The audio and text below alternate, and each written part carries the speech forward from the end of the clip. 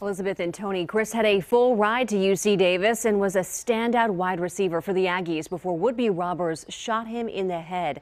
Now tonight, his mother says his injuries remain critical, but he is showing signs of improvement.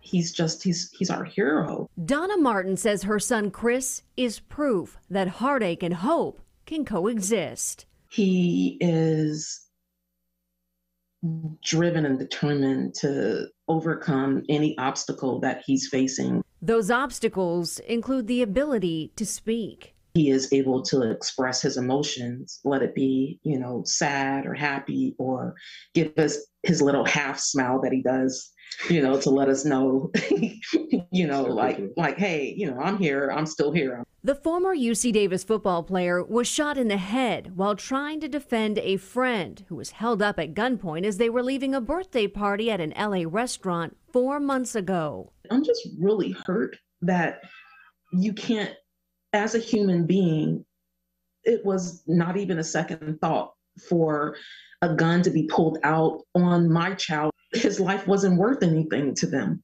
Authorities say 2 suspects took off in a car, but no arrests have been made in the case. Donna says she struggles knowing she couldn't protect her son, who always put family first.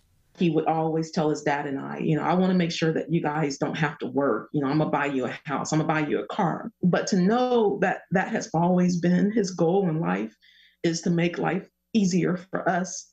Everything in my power, all I want to do, is just try to make life a lot easier for him. While Chris's progress is slow and steady, his mom says he can make simple movements with his arms and legs.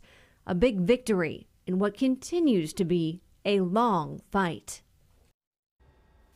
He is tough and he is strong. After graduating from UC Davis, Chris launched 3 different businesses and was also a talented musician, releasing 3 rap albums.